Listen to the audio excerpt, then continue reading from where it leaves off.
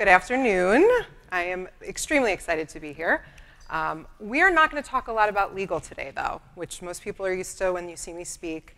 We go deep in intellectual property. We talk about contracts. And I find that, and I am more than happy to answer those questions, because those are typically the questions I get, despite whatever it is I'm talking about on the stage.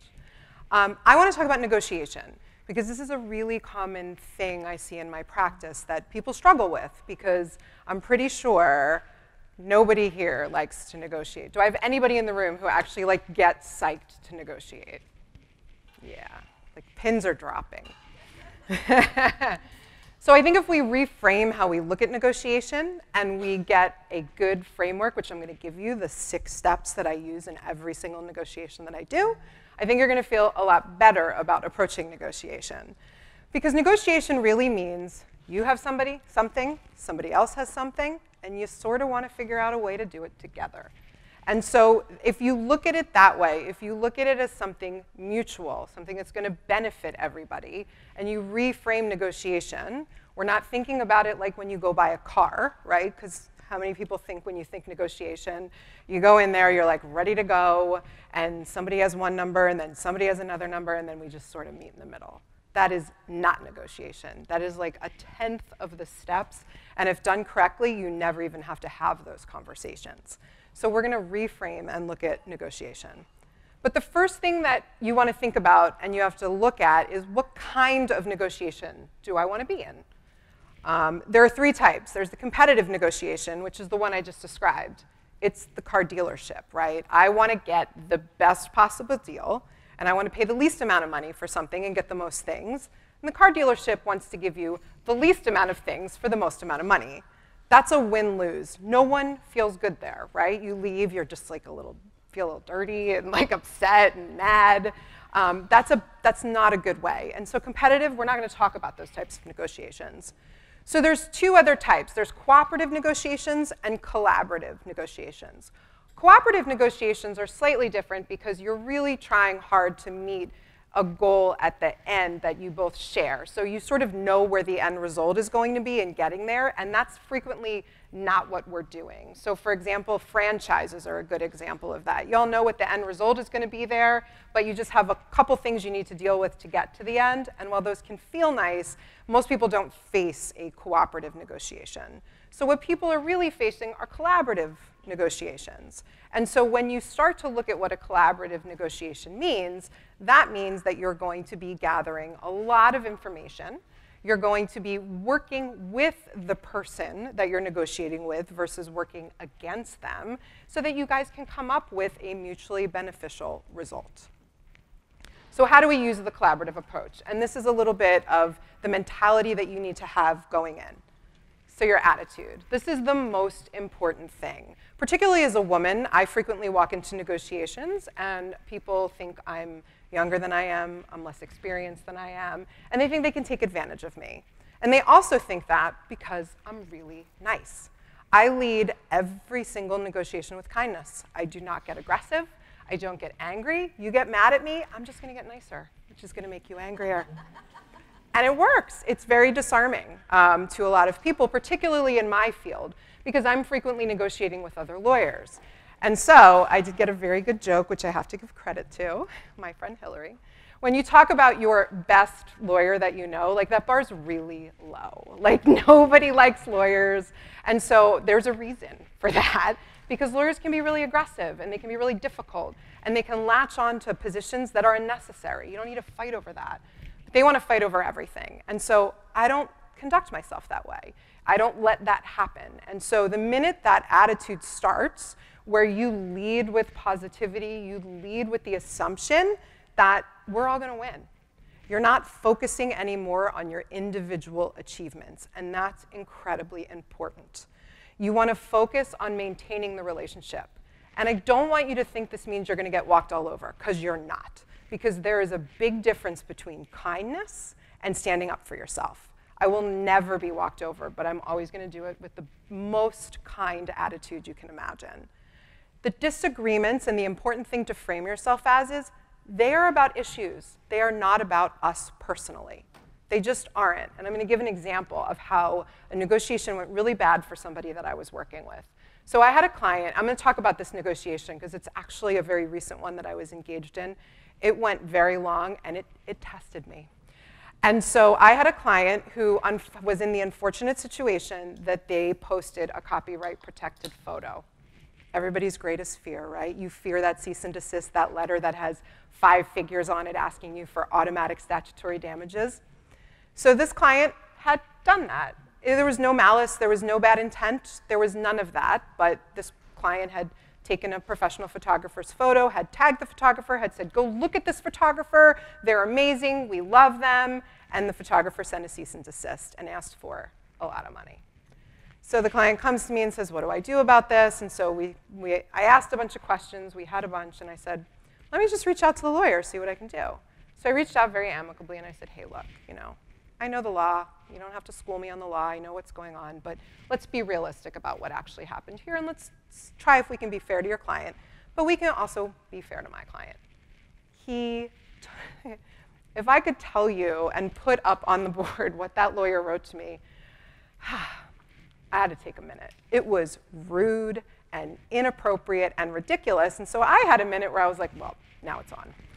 And so I took that step back, but what I realized was he could have gotten so much more from me if he just would have led with something different. But not even that, he was held on to the position because, as I found out later in my conversations with him, this attorney was also a hobby photographer. And he had taken on his client's own issues, because let's face it, photographers get ripped off. Everybody here has probably had a photo lifted, and it sucks, and it's not right. But when you make it personal, it clouded his judgment, and he was unable to have a good negotiation with me because he was personally taking on his client's issues. And I get that, and I said that to him. I said, listen, I have content creators as clients all the time, but it's not personal. And so you have to take personal out of it, or otherwise you're never going to have a good negotiation. And it's really important from the very outset to know your goals, and we're going to talk a little more about that. Knowledge. So I'm going to go into my steps, and we're going to talk a lot about research and knowledge. But it's really important when you're setting your goals, when you're thinking about what you're looking to do and what you're getting out of this deal, you want to focus on why you want it. Don't latch onto a position. I must make $5,000. Because the minute you latch onto a position, you sort of lose the why. What am I doing for this? What are the reasons that I'm doing it? Because that stops taking into account a lot of the underlying issues to the negotiation, and it doesn't give you flexibility. You always have to be flexible in a negotiation, because honestly, everything is negotiable. It's not just the dollars, and we're going to talk about that. You want to have a variety of options. There's loads of different ways that you can win at the end of a deal, and like I said, you have to keep it objective. It has to be fair. So I'm going to talk about negotiation in 6 stages. The first stage, you have to strategize. You have not spoken to a single person yet, so I want to really bear this in mind. A lot of people think the negotiation starts where you just tell somebody what you want, they tell you what they want, and that's the negotiation. That's step 5. That's literally the bargaining. We're going to do so much more ahead of time so that step 5 is really, really short. So you got to set your goals, and you have to set them high. I mean, really high. There is no limit to what you should be setting. You may not get it, and that's okay. You have to be all right with that. But too often, I have people say, well, I hear it because I'll talk to clients. A client will come to me with a contract and say, hey, can you help me? I call it ghost negotiations, so I ghost negotiate for clients all the time. I'm ghostwriting emails for them that they can send to their contacts, because when you bring in a lawyer, people get a little weird. And so sometimes, though, I negotiate all the time. And so I will literally ghostwrite emails for clients, but I get on the phone with them. And I'm like, OK, what do you want? What are you looking for? And the client will say, well, I want $2,000, but I'm just going to say $1,000. And I'm like, stop. Now we're going to ask for $3,000. Because you have to. You have to aim high. And it isn't because you're negotiating against yourself or anything like that, because you have to get used to the fact that this is what you're worth. And so you have to aim high with those goals. The next thing that you need to do in your strategy, and I'm talking this should be a piece of your, I handwrite everything out, which is crazy, but I do. And so this should be like a page in your notebook when you're sitting down for a deal and you're going to strategize that deal. So what's your walkaway position? Where will you walk away? If you do not have a walkaway position, you have no negotiation. You must be able to say no. So if you can't say no to a deal, you're done from the get-go. So you have to know what that is. But not only do you have to know what your walkaway position is, and I'm going to talk a little bit about that and an example of that, but you have to also know what your BATNA is, and that is your best alternative to a negotiated agreement. And there are so many. I have clients come to me and they ask me and they want to have a conversation about me performing services for them, and I give them my prices, which are not negotiable. And so they say, sometimes you can't negotiate. And so they say, I'm not ready for that right now. And I'm like, that's great, I totally get it. Like, that's fine, you know, come back to me. And I probably will provide you with a little bit of information because I want to give something. I want someone to know the value of what it is that the services that I provide. And I will tell you the best alternative for me is someone who feels good about that interaction they had with me, even though the deal didn't close, they didn't hire me for whatever reasons they are. And they may refer me to somebody else. Or in 6 months, they may save up and come back to me. So those are your best alternatives to a negotiated agreement. So knowing what those is will help you in your negotiations, because no matter what, you always have a goal at the end. Walkaway positions. So I'm sure, as we are all, many of us are service professionals, right? And you have the clients who are always like, but I just need one more thing, right? I always need just one more email or one more something. So I recently had a client who was a very zealous father. And he had a daughter who is underage, and she recently had some viral success on YouTube, as people have been known to have. And so I'm sure you all know, if anybody has had that, what happens to your inbox. And when you're 15, you're like, what are all these things that people are throwing at me? So he came to me and he said, I'd like to hire you and work with you because I do have an expertise in the influencer space. Can we talk a little bit about how you may help us, because this is all new to us? I said, sure. So I offer, as part of my services, a complimentary consultation. So we did that. He then came back to me and said, hey, I want to schedule another call with you. He actually went on my scheduler, set a time, and I said, oh, that's not open. I was like, you know, if we're going to have another call, which I'm more than happy to have, you have to hire me, because at this point, you know, it's time to pay for my services. He goes, I think it would be in your best interest if we had a second call, because this is going to be a really big deal. So I took another breath, and I just wrote him back very clearly. This was my walkaway position. I don't do that. And that's that. That's my boundary. And so that was it. And I was willing to walk away from it, because I know that if I start to allow my time to be taken advantage of in that way, I'm never going to have a business. And I'm never going to be able to, you know, pay my employees, to be honest with you. So you have to know what that walkaway position is and what your BATNA is. And you have to think about, like, how am I going to open the conversation? What am I going to do? How am I going to start this conversation? And what do I think the other side is going to want to talk about? And what do I think are interesting to them? And the next thing, the column that you're going to want to make, is something called currencies. Currencies are not just money. They are so many things. I am not kidding when I tell you you can negotiate anything. I'm going to touch on contracts at the end of this. You can negotiate deadlines. You can negotiate exclusivity. You can negotiate intellectual property rights. You can negotiate a number of social shares. This is all unrelated to money. And so you have to think about, what are my currencies? What do I hold? What am I amazing at that I can offer that will enable me to get what I want and to give the other party what they want? And so don't just be focused on the money. Payment terms, getting paid in 30 days versus 60 days or 90 days, that's a negotiable term. People never think to ask, but I get it changed all the time. And then map the parties. So you need to know who you're talking to. There's lots of different people that you may talk to. There are gatekeepers that you can talk to, and there are decision makers. And you need to know which person that you're talking to. So figure that out. Know who you're talking to. And we're going to talk a little bit more about research and what you have to do there. And then list your interests. Why? Let's talk sponsored content. Why do I want to work with this brand? What would be good for me to work with this brand? What are my interests in doing so? And then what are their interests in me? Because I hear a lot of David and Goliath stories when I talk to clients, like, oh, that's so-and-so, insert, I'm going to use Nike because, you know, that's Nike. Why would they want to work with me? Well, they've already approached you. So clearly they've seen something in you, and there's something special for you.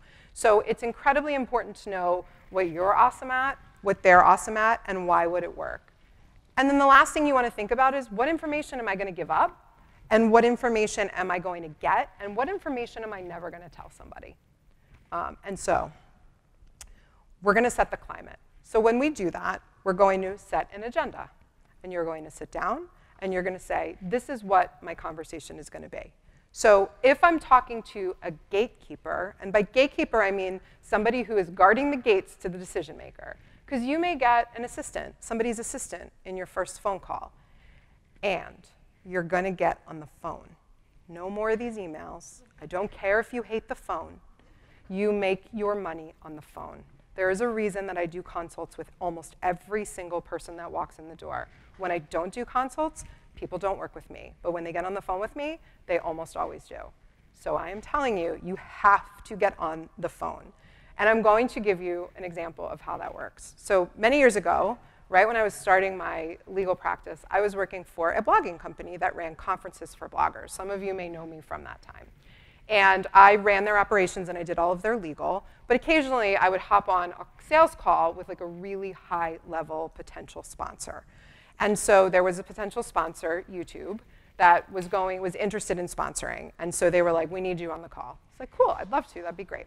So we get on the call with YouTube, and this was a really big deal. YouTube was this was many years ago. They were just stepping into like the influencer space, and this was going to be kind of a test drive for them. And so I was like, cool, I could talk to YouTube. So we get on the phone, and I'm looking out the window, and I live in New York City. And I always joke that there are 5 days in New York City that are awesome, and the other 360 days are awful, and we all live there for those 5 days, right? Like, that's all you want is those 5 days. This day was one of those days, right? So I'm looking out the window, I'm like, oh my God, it's gorgeous. And so I look outside, and instead of saying anything, I just get on the phone, and I'm like, isn't it beautiful today? And she goes, oh, where are you? And I was like, oh, I'm in the New York area. And she goes, oh, that's so funny. She's like, where exactly? I'm like, well, I live in, my office is in New York, but I live in Hoboken, New Jersey. And she goes, my sister just moved to Hoboken, New Jersey. I was like, what a small world. That's so funny. She goes, do you need a babysitter by any chance? And now I have 2 small children. They're insane. And I did need a babysitter because I always need a babysitter.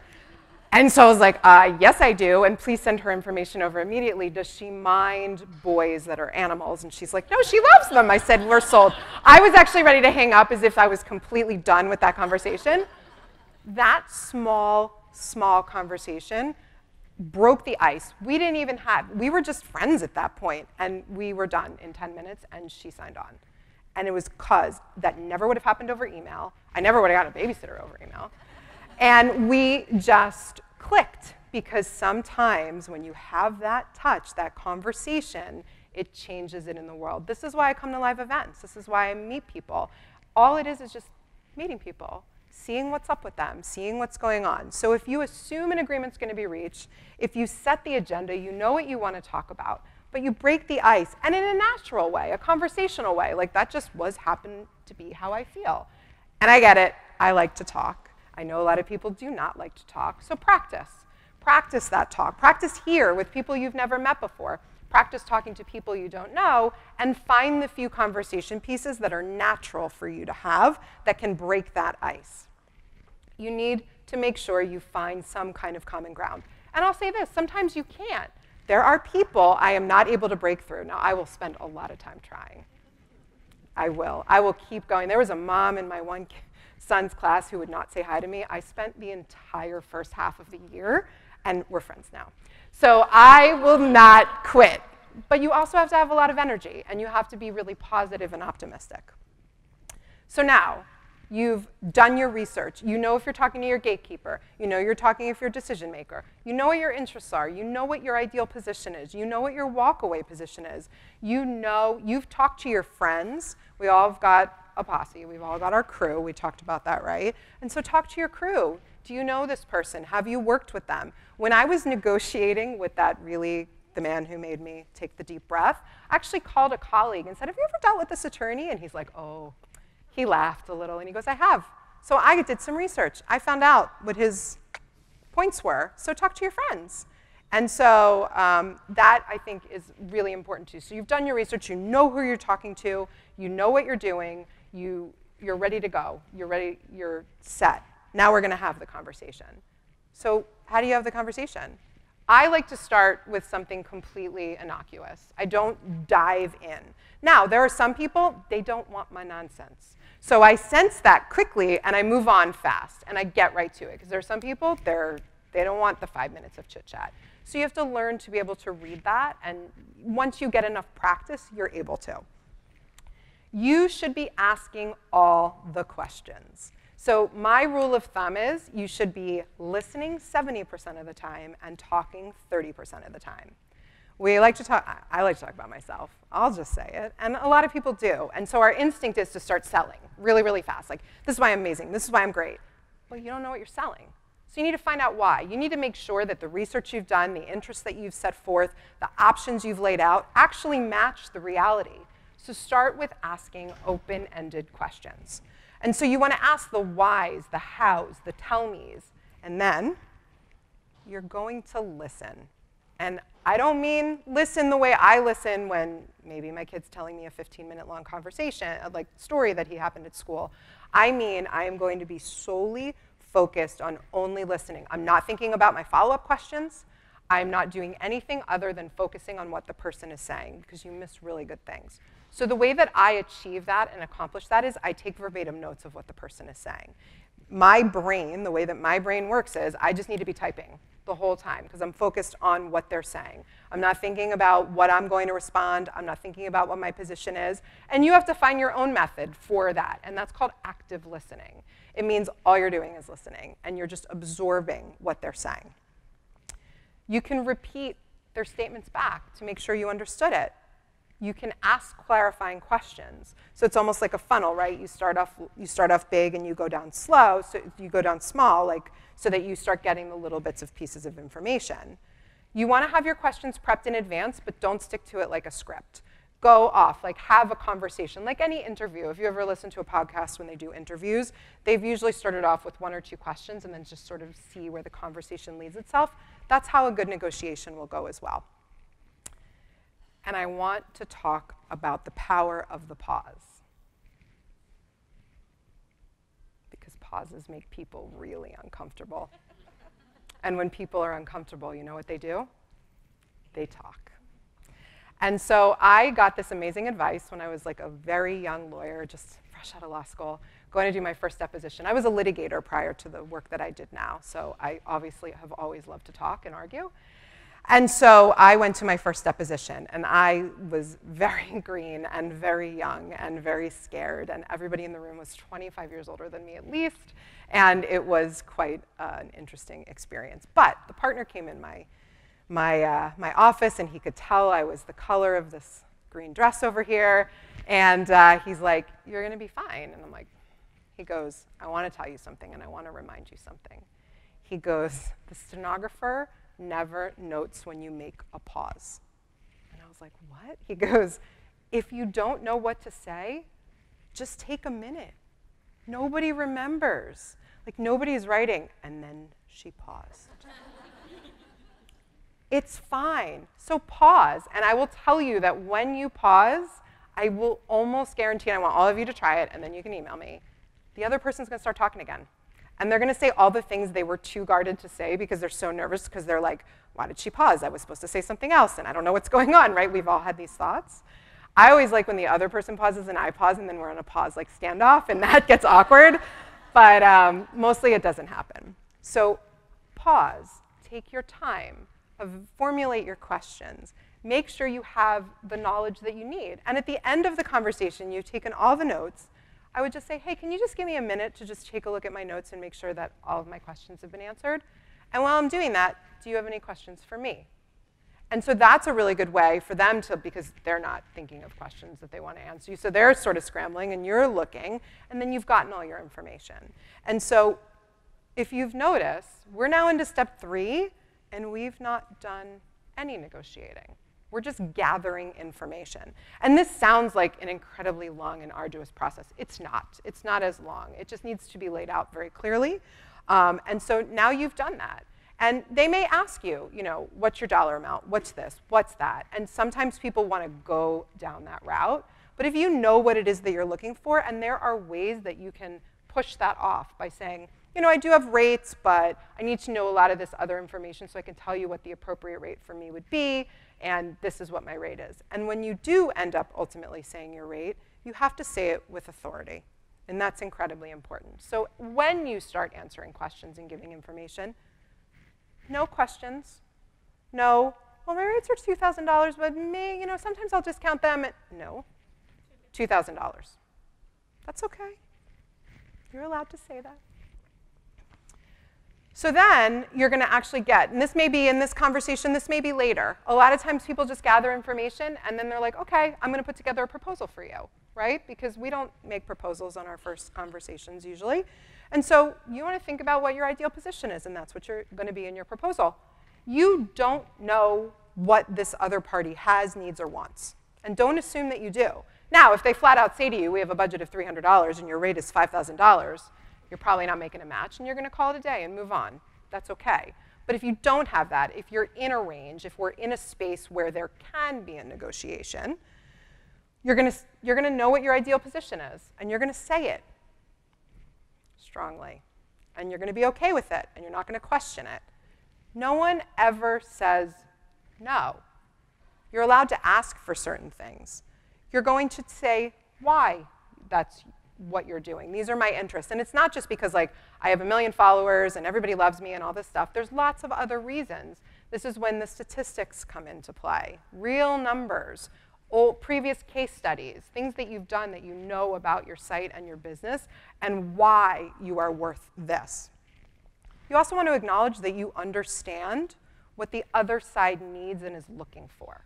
That's really important because we all want to be seen, right? And so I think what really puts a lot of people off in negotiations is when someone flies in, doesn't care what the other side has to say or is thinking or wanting, and just says whatever they need, and that's the end of it. This is how it's collaborative. At the end of the day, there's probably going to be 2 or 3 issues, right? That's it. There's going to be a whole bunch of other issues that don't matter. So there's a whole bunch of stuff that I'm currently negotiating right now. We're at the end. Oh, man, we're at the end. It's been a long process, and it is a trademark issue. So I have a client who filed for a trademark, and another party wanted to object to that application, and we are negotiating a settlement of that objection. And we are down to, like, it is the worst of all lawyers. And we're, like, down to, like, sentences and periods and things. And so we were able to sort of, and thank gosh I did this, because they were nitpicking everything. I was like, I don't care about any of that. I don't need to win. I'm going to give you those wins, because they don't matter.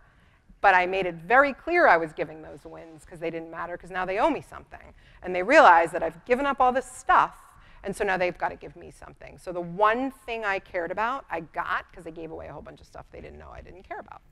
But they didn't know that. They thought that was one of my interests.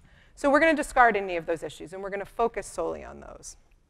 And now we are going to bargain. And so now we've done all of this work. It should be quick. It should be easy. It shouldn't be crazy. It may take time. There might be decision makers that they have to go get, you know, more budget from, or I need to ask legal this, sorry, or this or that. But this is your give and take. And it's OK to give things. Give things that don't matter. Or sometimes give things that do matter but aren't your deal breakers because you want to get the thing that's your deal breaker. But you're going to know what all of those things are, right? So your deal maker may be an exclusivity thing. A brand may approach you. Let's just say they're breakfast cereal, and you have another client who doesn't do breakfast cereal but does something related to breakfast. So you know a deal breaker for you is you can't have an exclusivity clause in the breakfast world or in the food world. And so that's your deal breaker. But you may be able to give exclusivity in another way so that you've made sure that you're protected and that they feel like they're getting something from you.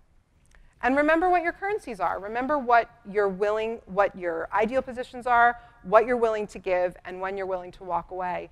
And tell them, like, the end result of that trademark issue was there was something we weren't willing to give away, and it would have gone to litigation. And I just said, you're just going to have to sue us over it.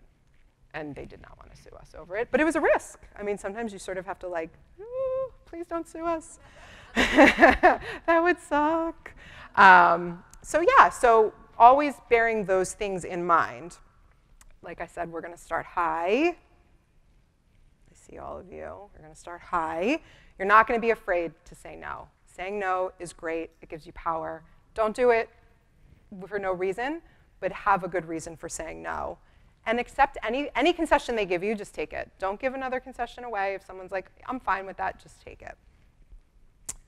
And then, please, please, please, have a contract.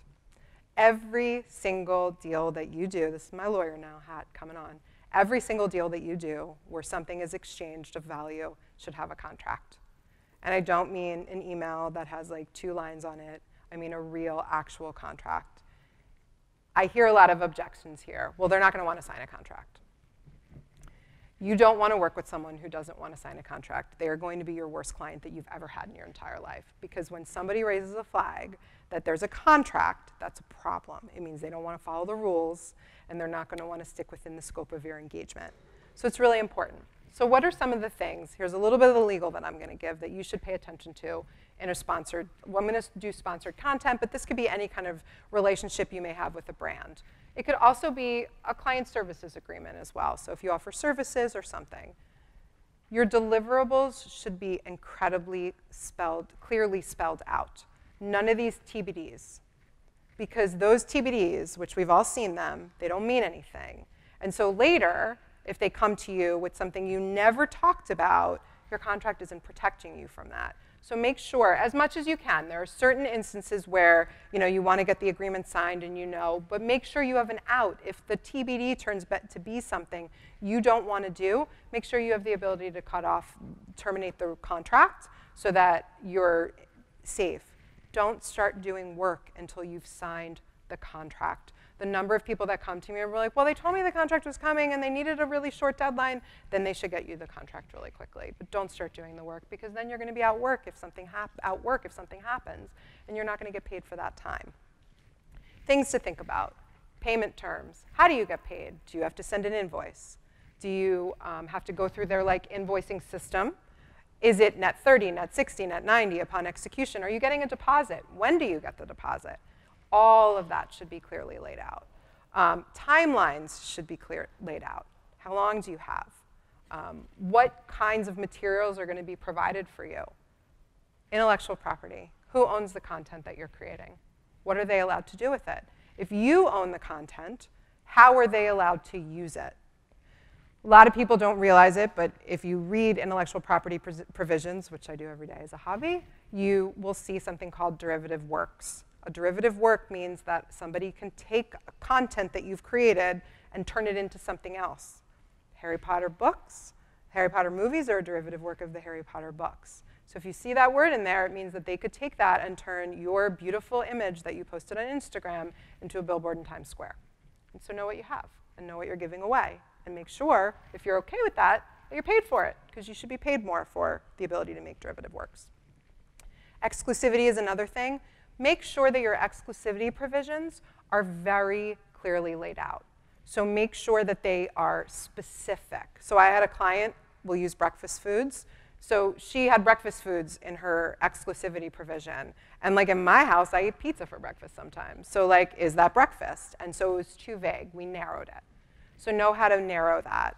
Know if you do have to sue someone, where do you sue them? If you live in New York and your client lives in California, you may have to bring suit against them in California. And so look at your jurisdictional clause. That's an important one. You want to look at we talked about payment terms, we talked about exclusivity. There's loads of other, I'm not going to go too deep into contracts. If you guys have specific contract questions or any other questions, you're welcome to ask them. I think I'm almost getting close to being out of time. So all I will say is this. Emails can be contracts. A lot of people ask that question. But they frequently don't have all of, the other one I want to talk about, confidentiality. This is a huge one. If you are entering into an agreement, know what your confidentiality obligations are. You may not be allowed to talk about the amount of money that you're being paid. So make sure you understand that, because I see people talking in blogger groups all the time, and I'm like, I read that contract, and they're not supposed to be saying that. So just be sure that you know what you're allowed to talk about. And if you have questions, start to try to learn how to read the agreements. It's important. As business owners, we should all know at least baseline how to read it. Because it'd be great if you could read your own, and then if something funky happens, then you just ask an attorney to help you out. So here are my top 10 tips. And we've listed a bunch out. I gave you guys like a negotiation worksheet in there. Don't be afraid to ask for what you want. Make sure you're always engaging in active listening, meaning we're really listening. We're not like doing 6 other things like changing a load of laundry or trying to cook dinner or like reading an email while you're talking to someone. Make sure you do your homework and your research.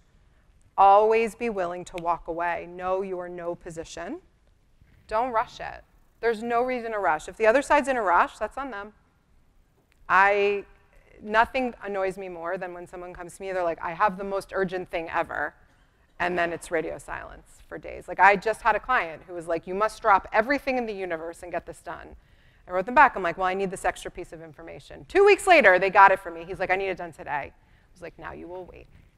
So don't be in a hurry. Get done what needs to get done. Take your time. Feel comfortable. If you feel rushed, you're not going to get the right deal. And that's okay. It is okay to say no. There is so much power in saying no.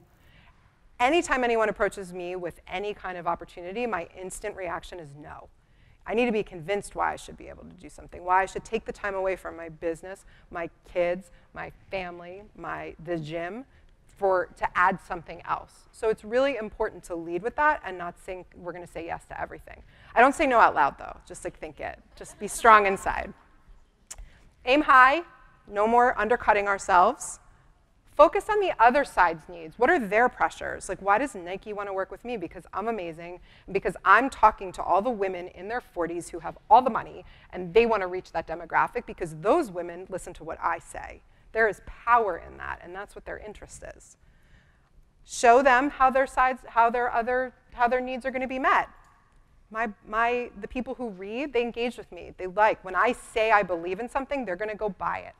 And I see that. I truly see that. I see clients that post about something, and it is a run. I have a couple clients who have occasionally tagged me on Instagram. I'm not even kidding. I will get a rush of followers. I'm like, this is unbelievable. You have true influence over the people that follow what you do and what you're saying. Don't give away anything without getting something in return, and never take anything personally. There is no emotion in this at all. This is business. It is not personal. If someone gets personal, you tell them not to be personal. And that's what I said to that guy I started out talking with. I said, if you can't speak to me with respect, if you can't address me the way that I need to be addressed, our conversation is over and you can sue my client, the end. And I'll let your client know why it went to this. And so now he calls me Ms. Lieberman. If you have any questions, I'm happy to answer them. I don't know. Here comes Steffi. Oh my gosh. This is the heaviest microphone pack ever. I just felt my dress like going backwards. Hi. So Hi. I'm lead safe mama. So I'm really controversial in what I do. I do lead poisoning prevention, and I find lead in consumer goods. So I have 10 lawyers. And lucky you. And so this funny thing just happened. Someone stole one of my images. And I'm just like, I don't need to deal with that. I don't have the time for that. My life is bigger than that. I just let them, it's flattery. But then all my friends are saying, no, you need to go after them for that. Is someone like, I can't imagine you would take a little thing like that on contingency. Well, not on contingency. Yeah, and I don't know that it would be worth it because I don't know anything about this other blogger. She's really small comparatively. So the piece of advice I have is your intellectual property is only as strong as you're willing to protect it. And so sometimes it's not just about the dollars and cents, but sometimes it's about saying, I'm going to protect my intellectual property so that others know. And it doesn't necessarily even need a lawyer. Sometimes it's you just reaching out saying, you violated my copyright, and I need you to go ahead and take this down and never do that again, because if you do, then I will get a lawyer. Yeah. It's as simple as that. But if you let people infringe your intellectual property, you lose rights in your intellectual property.